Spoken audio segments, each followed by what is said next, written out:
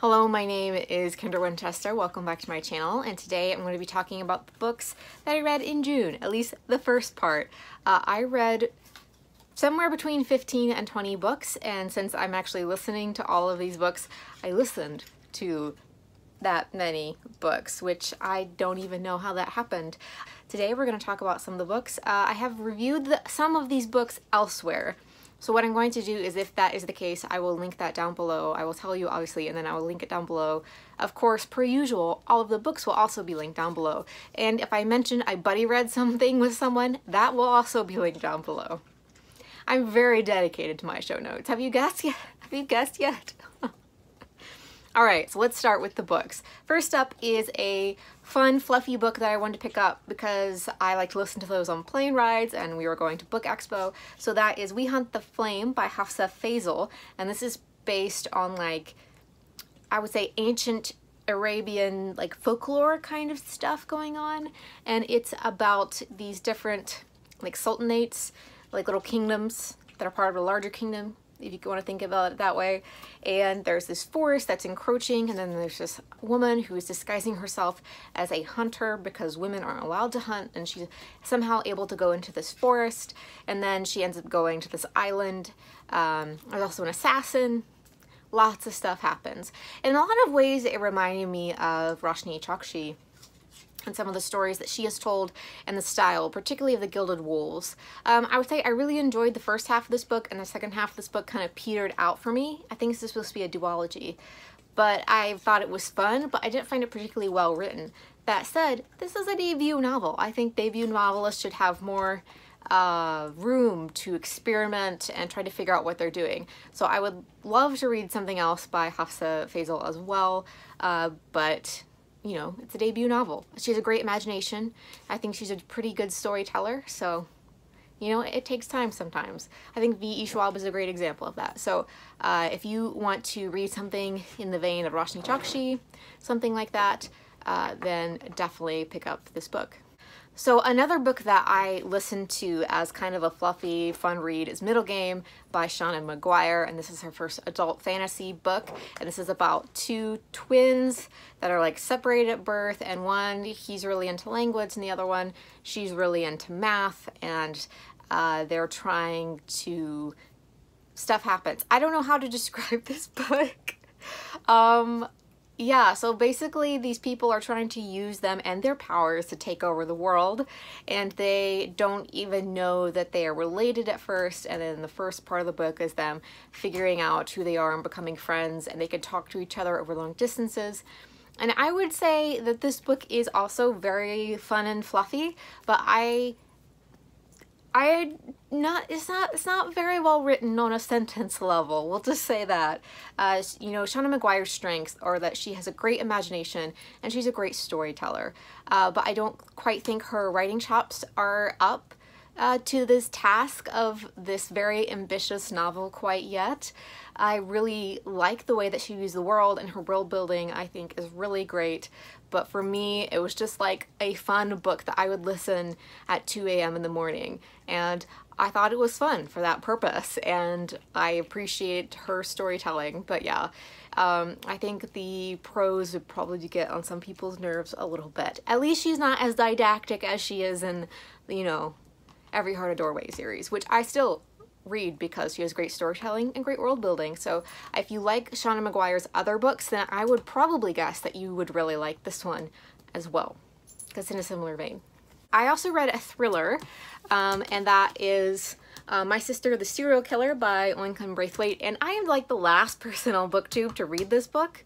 That's Dylan. He's just drawing a toy. We actually interviewed Oyen for the podcast, and she was lovely to talk to, and I think that this book is more of a thought experiment. She said that she started out with the idea of what kind of attachment would it take for someone to, you know, have a friend or a sister or whatever that was killing people, and you would be willing to clean up that mess. And she said the original title of this book was, you know, Blood is Thicker Than Water or something like that, and it kind of went on that theme. I personally didn't find this very thrilling, but I did enjoy reading like the layers that she created of the psychology of what it would take for someone to be willing to clean up their sister's murdered boyfriends and toss them somewhere, dispose of their bodies.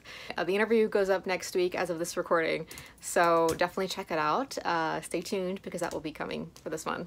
So I have a plan for a video where I'm going to review some middle grade books from South Asian, Middle Eastern, and Muslim authors, and there have been so many great middle reader books that fall into this category. One of them that I really enjoyed is In Other Words by Jasmine Warga. This is a story in verse about a Syrian refugee. She and her mom moved to the United States with her to where her uncle lives, and she, you know, is trying to make her way in the world. I think this would be a great book for middle readers to learn about this very difficult topic about what's going on in Syria. So I'm going to review this later with that other group of books, but just stay tuned because it's so delightful. I mean, look how gorgeous that cover is. So a book that I read with Britta over at the Second Shelf and Eric at the Lonesome Reader is this book, All the Lives We Ever Lived by Catherine Smythe. This is out from Crown, and this book is about Catherine's experience with her dad's passing, and it's paralleled with To the Lighthouse. And so, like To the Lighthouse, it's structured in 3 acts. Like a parent dies into the lighthouse and her parent is dying, and there's a grief process there. I found it very interesting. Now, we all were kind of nerdy and started looking up interviews and different things, like you do, and we discovered that originally she had written the memoir without the Virginia Woolf element, but then she thought it needed something else to make it more compelling, and she added Virginia Woolf into the story. And I think you can tell that, like, there's a bit of stretching going on in places. It doesn't quite fit, but I do think on the whole it is a better memoir with that element in the, you know, in the story. I wouldn't recommend this necessarily to people who want to just read a great memoir. I think you really have to love Virginia Woolf, or at least read To the Lighthouse, to fully like immerse yourself in this story. But if you do love Virginia Woolf, then I think this might be an interesting memoir for you to look at. But it was great being able to basically gush about Virginia Woolf to Eric and Britta, who also love Virginia Woolf, and we basically just need to start our own little club with like tote bags and stickers and bookmarks. Guys, if you like this idea, let me know. We should totally do that. So occasionally I do video interviews with authors when they come to South Carolina, and one of those is Jessica Handler, and this is The Magnetic Girl. This is her debut novel, and this is about a girl in the 1880s in rural Georgia, and she starts this vaudeville act as the Magnetic Girl, and she's a very tall, very big girl, and so, but still, she's a girl, and she's able to kind of manipulate the show. It is like one of those fake kind of carnival-y like shows that you would think of, but this is actually based on a real person. And I was able to talk to Jessica about how this book came to be, the research that she did, and just the process of her understanding this character. She said that she learned a lot about what this character did, but she wanted to know more about why. And so she wrote this fictionalized version. So if you're interested in like Southern historical fiction, I think you might be very interested in this kind of story. I think she did a great job of the characterization of Lulu Hurst in this book, and the interview with her is going up at the end of the month, so stay tuned for that. Okay, so the next book I want to talk to you about is a book that we're going to discuss on the podcast later, but it's going to be a while. But this is Ask Me About My Uterus, A Quest to Make Doctors Believe in Women's Pain by Abby Norman. It's out from Nation Books.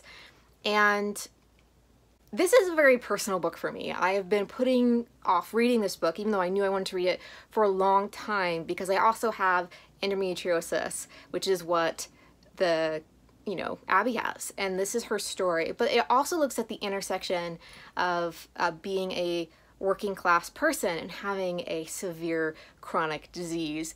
And so she was emancipated from her parents when she was 16 because her mother and sometimes her grandmother were very abusive to her.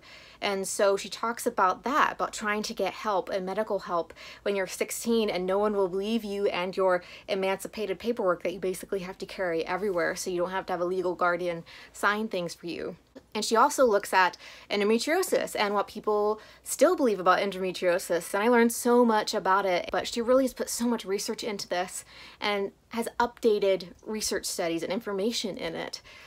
This was also very difficult, obviously, for me to read because I felt like in many ways I was reading part of my own story about you know, being a woman in pain and being disbelieved when you go to medical professionals.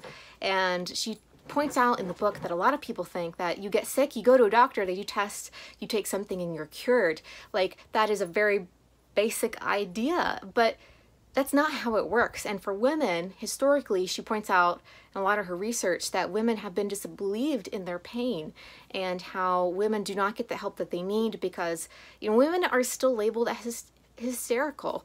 So we're going to discuss this book on the podcast in August for those episodes. So I'm trying to like gird up my emotional loins and prepare to talk about something that is so personal for me. It was refreshing to read a story like this where she's calling out the medical community and society at large for disbelieving women's pain. And the subtitle, The Quest to Make Doctors Believe in Women's Pain, is basically the entire book of her doing her own research and going to a doctor and presenting her findings and say, please test me for this, because the doctors were uninformed or wouldn't do it themselves. And that happens every day, all day, to women across the nation. So one of my favorite books this month is The Old Drift by Namwali Serpell. And I actually read most of this earlier in the year and I just finished it at the very beginning of June, but I realized I haven't talked about it yet.